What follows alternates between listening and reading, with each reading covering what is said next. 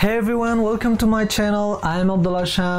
If you're new, thank you so much for watching and clicking on this video. Today I'm going to talk about how to become interested in reading books.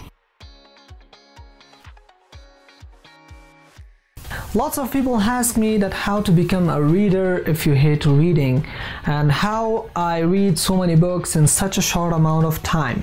So I decided to share with you guys these 7 tips that can help you create a habit and read every single day. So my first tip for you guys is change your attitude.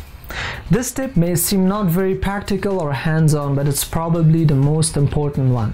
Lots of people believe that reading is a worthless task. In this case, they won't be interested in books anyway, as long as they don't make reading important in their minds. So the effective way to make reading important to your mind is thinking about the results and the benefits that you can achieve from reading a good book. In this way, the value of reading will increase in your mind day by day, and of course you'll be interested in reading books. In my last video, I talked about the 10 impressive benefits of reading that you can watch that video to make reading important to your mind. Number 2, if you want to start reading, don't overachieve. From today, I will definitely read a book a week. It's easy to say that yeah, I'm going to finish a book a week from now on, but your past is telling that you're not going to. So in order to break into the habit of reading, you need to set your standards very low. I'm talking about 1 page a day. Start reading from 1 page and you can increase the amount of pages by passing every day. If you could read about 20 pages in a day, you will read 2 books in a month. In a year, you will finish about 24 books, and I think that's a very big achievement for a person. Tip number 3 is read the books that you love.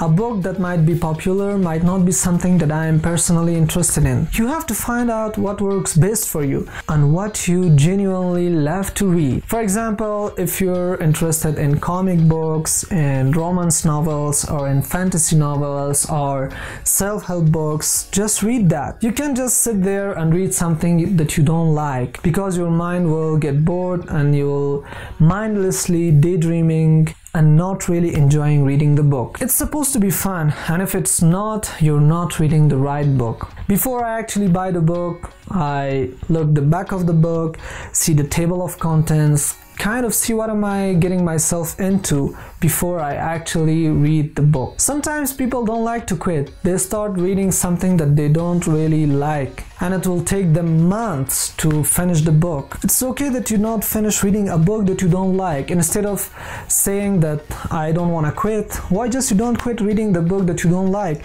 and pick up a book that you really enjoy reading it. Ask yourself, what is your interest? Do you like romance books? Do you like mysteries? Do you like psychology, creepy scary books, murder mysteries? Find your style books and focus on that.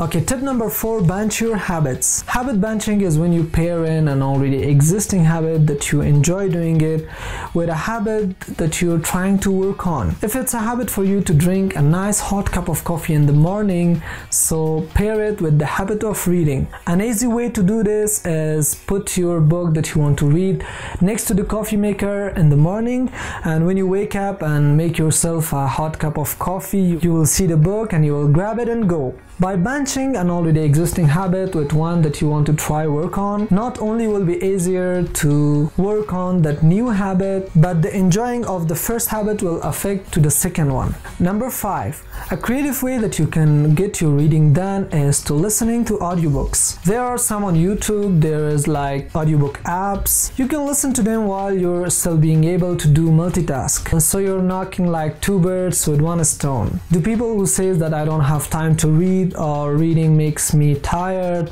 they can use audiobooks. With listening to audiobooks, you can clean, you can cook, you can drive, you can work out, but at the same time you're incorporating your reading and you're just listening to it rather than actually physically reading the book, which is a good option if you're really short on time.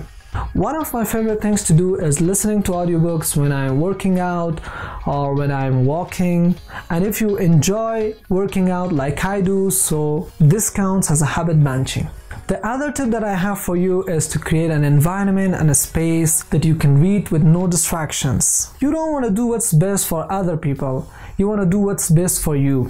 It may look fancy and cute to read in a coffee shop, but if you get distracted easily by noises and people talking, coffee shops might not be a best option for you. You can read on your bed, in a coffee shop, at the school, underneath the tree in the park. I personally love to read in my room. You want to eliminate all those distractions and feel comfortable while you're reading, and you can get everything you need from the book. So the last tip for you guys that I have is to read before going on the internet. Excessive use of the internet and watching TV has reduced the culture of reading. Point is to read books before your brain is up by the internet. A great way to do this obviously is to read first thing in the morning. Also, you should limit your TV and internet usage. People say, I don't have time to do this, I don't have time to do that, and they make up excuses for themselves. They just sit there and watch a lot of TV and they check their social media so many different times throughout the day. If you limit to a certain amount of time to spend on the internet or watching TV, it will create space for you to incorporate your daily reading into your routine. Social media takes up a lot of time of your day, but when you replace that by reading, you'll surprised at how much time you have to actually read. So there you go. Hopefully you find these tips as useful as I currently do. If you like this video, be sure to hit that like button. If you like videos like these in general, hit that subscribe button. Leave a comment because I love seeing your comments and I will respond to all of them. Thanks for watching and I will catch you in my next video.